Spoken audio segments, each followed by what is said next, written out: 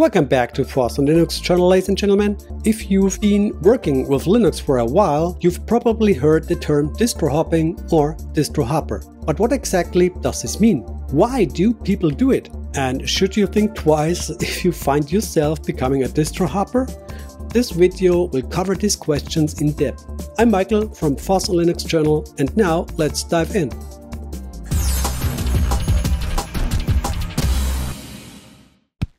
To start, let's clarify what distro-hopping is. Distro-hopping describes the phenomenon where Linux users frequently switch between different Linux distributions. The motivation behind this can vary greatly and sometimes has psychological roots.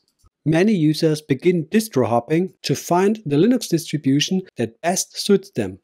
The vast array of available distros makes choosing one difficult. Since each distribution has unique features, some users make trying out new distros as a hobby. They install and test various versions to find the perfect distribution. For others, it's a way to learn about new technologies and understand different systems. Some distros are designed for desktop stability and security, while others focus on innovation and the latest technology. Distro-hopping provides a direct way to experience different approaches and techniques used in various Linux distributions. Technically, distro-hopping isn't always easy. Each distro has its quirks, like a unique package manager, different directory structures, and specific configurations. Linux desktop users also need to account for installing and configuring their preferred apps to make the system usable day to day. Sometimes specific hardware support is required, which only certain distributions provide. Another technical factor is the difference in desktop environments. A Linux distribution can run GNOME, Cinnamon, KDE, XFCE, or other interfaces, or all of them. Each environment has its user flow and customization options. For many users, choosing the right desktop environment is as important as picking the distro itself. I'm one of those people, by the way. One main motivation for distro-hopping is the search for the perfect distro. For most people, perfection is subjective and varies greatly. Some users want simplicity, while others seek maximum control and customization. Some prefer stability and long-term support, while others favor a distro that stays up to date with the latest releases. Linux distros like Fedora and Arch Linux attract users who want the latest software and features. Debian and Ubuntu LTS, however, offer long-term support, which is excellent for stability, security, and planning. For distro-hoppers, making a final choice can be difficult as they continually discover new features or design changes that influence their preferences. There's also the risk of constantly feeling like there might be an even better distro out there. This phenomenon is often referred today as FOMO, that stands for fear of missing out. And by the way, which tech enthusiast wants to admit they haven't tried something new or cutting edge, especially among like-minded people? Distro-hopping has both positive and negatives. On the positive side, it offers an exciting way to experience Linux in all its diversity. By experimenting with different distros, users gain a deep understanding of how Linux works. They learn about different package managers, file systems, and desktop acquiring skills that make them knowledgeable users. However, distro-hopping has also downsides. It can be very time-consuming. Each time a new distro is installed, software, settings, and personal data must be restored. This process can be tedious and disruptive to daily routines if it's not automated with scripts.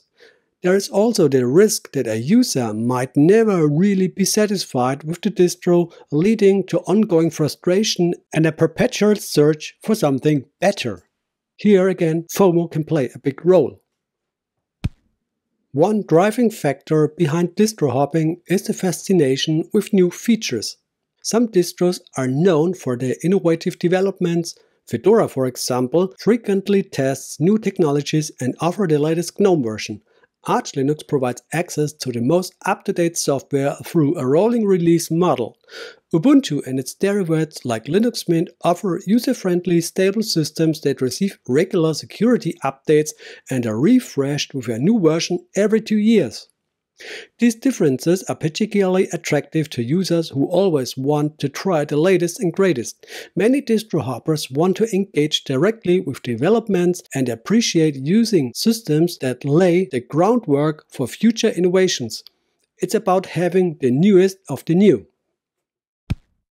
Another reason for distro hopping lies in the different communities each distro fosters.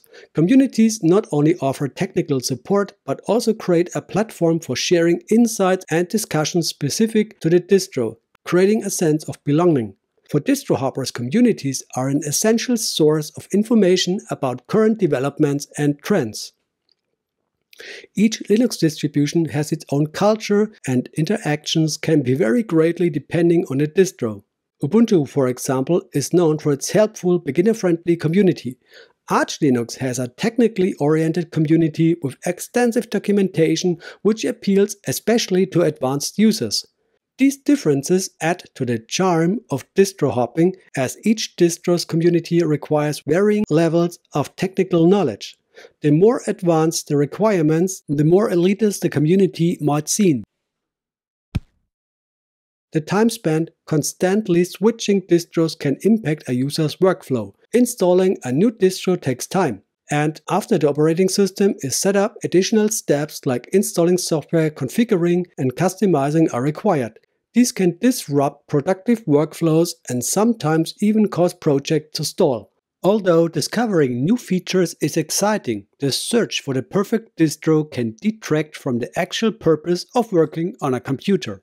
Some distro hoppers may eventually realize that frequent switching leads to an inefficient work style. As a result, they choose to stick with one distro and optimize it rather than reinstalling over and over. The decision, however, often depends on how many computers a user can dedicate to distro hopping.